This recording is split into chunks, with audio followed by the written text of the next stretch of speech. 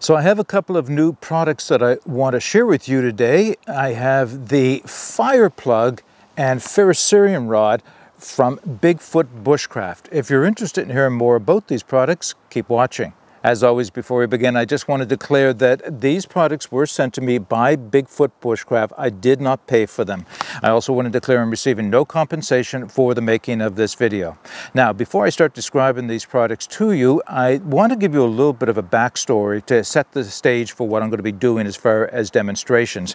So to begin, when the company contacted me, I didn't jump on the deal right away or the offer right away. And the reason is because I had another product that I've tested before in a video, and that is the fire plug from Procamptek.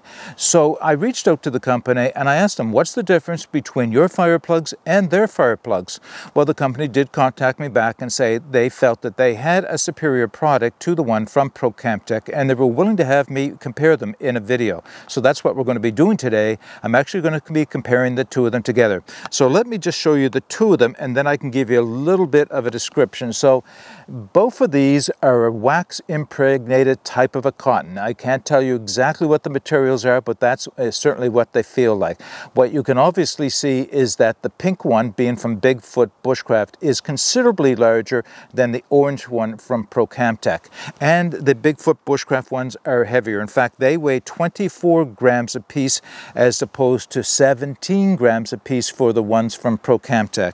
And the way I arrived at that data was I had to take 10 of them because they're so light. I had to take 10 of each and then divide by 10 to get the average weight for each one of these. But does the larger size, that by itself, equate to a better product? Well, we're going to show you the two of them in action side by side in a moment's time. All right, so the other two products that Bigfoot Bushcraft sent to me were, one, the tin that contains the fire plug. So this tin is exactly that, a tin plated metal tin. It has a friction fit. It's not a screw top. You do have to kind of work it off. It's intended for holding 50 of the fire plugs in it. I mean, nice little tin. I expect you could, if you wanted to use this for making char as well, it would probably work well enough for that. So it's a nice tin. Yeah, that's what it is, a nice tin, right? Okay, so this is the Ferrocerium rod. It is a 1/2 inch thick diameter. It has an overall length of 4 1/4 inches, but an exposed length of 2 1/2 inches. It is an offshore production, and I tell you why that's important. I think you'll recognize when you look at these strikers, they seem to be pretty generic to most of the Ferrocerium rods that are made in offshore countries. And do they work? Well, yeah, most of the time they do work. But there is one of the first issues I ran up against with this Ferrocerium rod. Now, it is the same composition as ones I have from other companies, either ones I've bought on eBay or AliExpress or even Uberleben. They use the same type of metal, so there's no difference as far as that goes. The striker, however, when I received this from Bigfoot Bushcraft, would not strike a spark on this Ferrocerium rod. There was no edge. There was no little edge or burr on the edge of the striker. It was just smooth. So I was quite disappointed about that. Now, that was easy enough to fix. I just took a file and filed the top of the striker off until I created a burr on that side. It's not as good as some of the other ones I have, but it works effectively, as you'll see in a few minutes' time. Now, I did reach out to the company and let them know that I wasn't happy with the striker that goes with this Ferrocerium rod, and they say yes, there was a problem that they had noted, that some of their recent productions that they had received did not have good strikers, but they were working to fix that. So I wouldn't hold that against them. Likely when you get yours, if you purchase from them, it'll be of working quality. So those are the three products that were sent to me. So now what I'm going to do is go down to the fire pit, and the first test we're going to do is to compare the Procamptek and the Bigfoot Bushcraft fire plugs one against the other in terms of how long will they burn. So what I'm doing is I'm trying to combine the length of burn time with the fact that I actually have the two fire plugs sitting in my billy can of water right here, because I just want to show you that they are in fact waterproof. Both companies claim that the fire plugs are waterproof and that they will can withstand being submerged in water for a period of time and still work. And I'll give both companies that. They do. They both work just the way they say. They will both light up. There is a caveat to that, which I'll talk about in a little while, but let me get the two of these out. Well, they've been in there a while and they're quite wet. as you can see. Now, I am going to help them along a little bit in that I'm going to dry them off a little bit on my pant leg. Actually, that's all I'm going to do is just roll them up and down my pant leg a little bit. You know, these things aren't going to light. Okay, interesting observation right off the top. The water that I put it in, it was warm. It wasn't a cold water from the lake. Both of these fire plugs have gotten very, very soft. I'm just working them right now to expose fibers. So this is a test. I can't even tell you how well it's going to work out. So I have exposed a lot of fibers from the Bigfoot Bushcraft and doing the same, using exactly the same method for the one from Procamptek. I am noticing that the Bigfoot Bushcraft does fluff up a little easier and maybe a little better. Okay, so what I'm going to do at this point, those are both still soaking wet. I'm hoping that they're going to light here. What I'm going to do is I'm going to light them and let the camera run for the length of burn to record the burn time. I'll speed it up for playback, but we'll use the camera to time them. So what I can tell you so far is that Bigfoot Bushcraft claims that their fire plugs will run for 5 minutes. And I verified that that's true. Yeah, they do. They run for about 5 minutes. Now, I've only tested a few of them so far, and they have not been this wet. So let's just see what happens. I'm not using the Ferrocerium rod for this. I just want to get them lit and lit as quickly as I can. All right, they lit right up, despite the fact that they were soaking wet. And what I mean by soaking wet is they were soft and mushy. But they both lit up. Okay, at this point, I'm just going to let the camera run. And when they go out, we'll come back.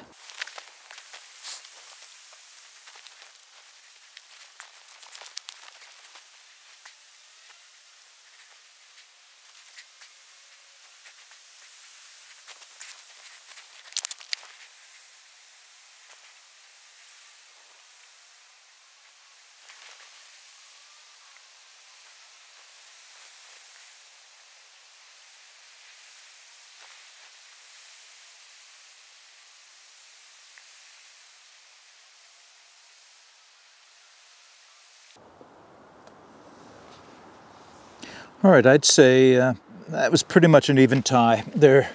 Both of them have gone out. And I'd say that was pretty much exactly the same time. All right, I have another test for these that I want to show you now. All right, to move things along a little quicker, I went ahead and fluffed up both of the fire plugs. So this is the fire plug from Bigfoot Bushcraft. And to be honest, it fluffed up, I do believe it fluffs up nicer and exposes more fibers than does the one from Procamptek. I mean, it's not a dramatic difference in the two of them, but it is a little easier to fluff up or to expose the fibers than it is with the Procamptek. So, well, we'll see whether or not that means a difference in terms of lighting them. So here's what I'm going to do. I am going to be using the Ferrocerium rod from Bigfoot Bushcraft.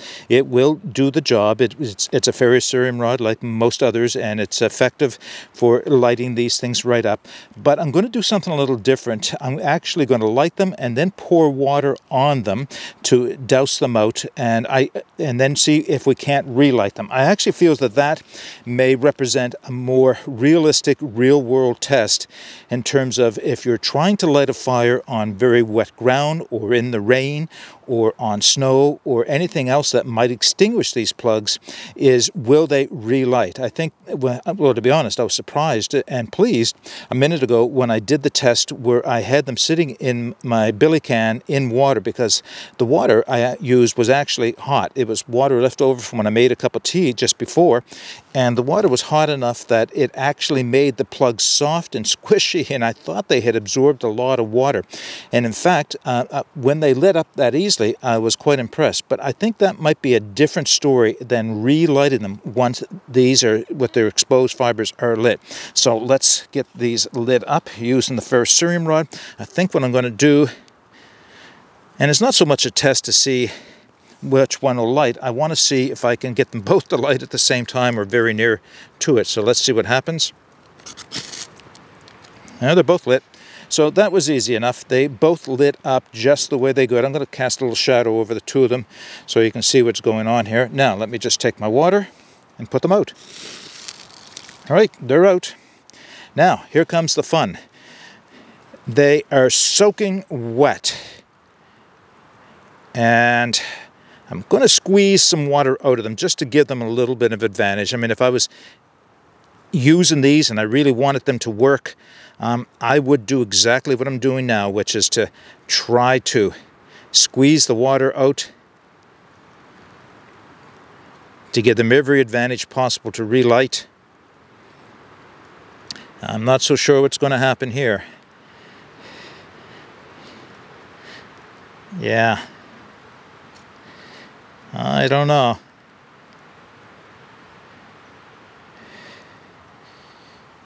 Okay, well, I'm not so sure that these are going to light. I'll strike them with the Ferrocerium rod and see what happens.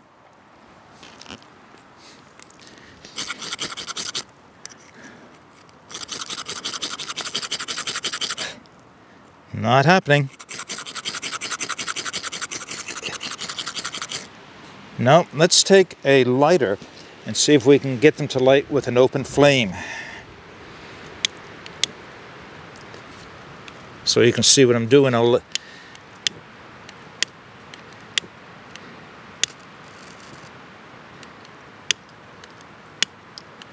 Okay, that's enough playing with this. I think the demonstration and the point that I wanted to make is that as long as these fire plugs, either one, the Procamptek or the Bigfoot Bushcraft, are intact and haven't been broken apart to expose their fibers, they are waterproof. But the trick is, once the fibers have been exposed, if they get wet, you're going to have a hard time relighting them. Now, I expect that if I dried these off with my bandana, put them in my pocket, let my pants soak up the moisture, that eventually I could get them to relight. Or I could try to work on the ends that haven't been exposed yet to see if how they will light.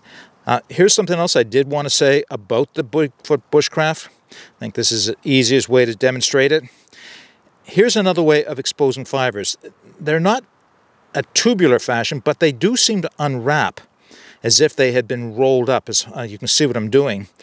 That's not as easy to do with the Procamptek. I have a hard time unrolling the material to expose it that way. I mean, it will work, but not quite as easily. There we go, it's starting to work now. All right, so now I have some exposed material for the two of them. I'm just going to use a lighter this time to see if they will light up.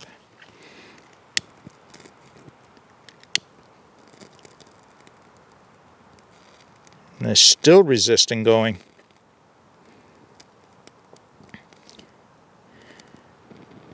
All right, the Bigfoot Bushcraft lit up.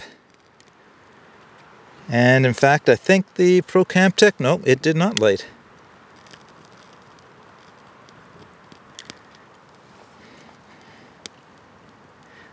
The Procamptek is lit. It's not burning as, well, it is now. Okay, it caught up. I think there was just enough of a difference in how much I exposed that allowed the Bigfoot Bushcraft one to light up just a little quicker. Okay, that's the demonstration I wanted to do there, and the point being, of course, is that as long as they're not damaged internally or haven't been exposed, then they will remain waterproof, but once they have been opened up, they're a lot harder to get lit. Okay, I thought what I'd like to do is just share you some of my thoughts on the fire plug from Bigfoot Bushcraft in comparison to the fire plug from Procamptek. Honestly, the results that I got were not what I expected when I started out with this. I fully expected that the Procamptek fire plug would be every bit as good as the one from Bigfoot Bushcraft, and that there would not be a whole lot of difference. So in my testing, as you saw, they run at the same time when they're lit. They both run for about 5 minutes. That's not a surprise. And I had done that testing before, so there was no surprise and no advantage to either fire plug there. When it comes to having been soaked in water in their intact state, then they both seem to work just as well. There is no advantage one to another there. When they have been opened up, lit, and then doused with water, they both work just as poorly. And that's the truth on that one. They are both very hard to relight. Now, here's where the advantage comes in for the Bigfoot Bushcraft. It is much easier to work the material to expose a lot more fiber, making it easier to light either with a Ferrocerium rod or any other type of sparker or direct flame. So there is an advantage to the Bigfoot Bushcraft when it comes to lightability. It also appears to be easier to unroll. If you want to kind of open it up as a pad, you can do that easier with the Bigfoot Bushcraft. Now, here's the thing that you have to ask yourself. The Bigfoot Bushcraft sells for 50 of these, they sell for $30. The Procamptek, for 50 of these, they sell for $10. So the question is, now that's the prices as they list them on their website without any sales, so that's the regular price. The question is the Bigfoot Bushcraft Fire Plug 3 times as good as the Procamptek?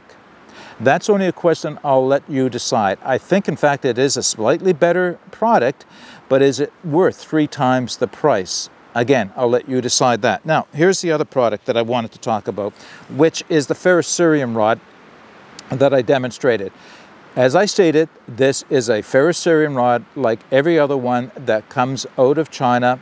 They're all the same metal, they're all the same design, and you can tell pretty much they all have exactly the same striker.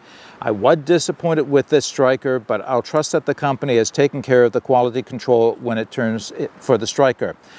What I wanted to know was this worth the money that they're asking for it? So I looked on the Uberleben website, not because I have any allegiance to Uberleben, because I'll buy them wherever I can get them if the price is right. But I did want to see if I can do an apples-to-apple comparison, and Uberleben has a model of Ferrocerium rod known as the Zunden, if I'm pronouncing that correctly, that is the same size and has a wood handle on the end of it, and it is selling for, I think I do have to look at my paper for this one. Yes, $22 right now. So the Uberleben Zunden, same size as this one, sells for $22, whereas the full retail price on the Bigfoot Bushcraft for their version is $40. I'll say right up front, that's not a good deal. It's not a good deal to buy this from Bigfoot Bushcraft. Now, there is a sale on, at least at the time of this video, that may make it a closer comparison, and I think Bigfoot Bushcraft has some work to do to bring their prices in line with comparable products out there, but it is, in every way that I can tell, identical to those other products. Okay. This is the issue I have when products are sent to me. I kind of had a preconceived notion that, in fact, there would be no difference at all between these products, and the difference would be the cost. Turns out I wasn't entirely right, that the Bigfoot Bushcraft does have a better product than Procamptek. But the question, again, you have to ask yourself, is it worth 3 times the price? If the price comes in more in line or even just slightly above the Procamptek, then I would say pick one over the other. It really doesn't matter as far as I'm concerned. I wanted to share this with you, not because I felt I wanted to dump on the company. Don't get me wrong. They're a new company starting out, and everybody has to work through their pricing and their marketing. It's just that you have to decide where you want to put your money.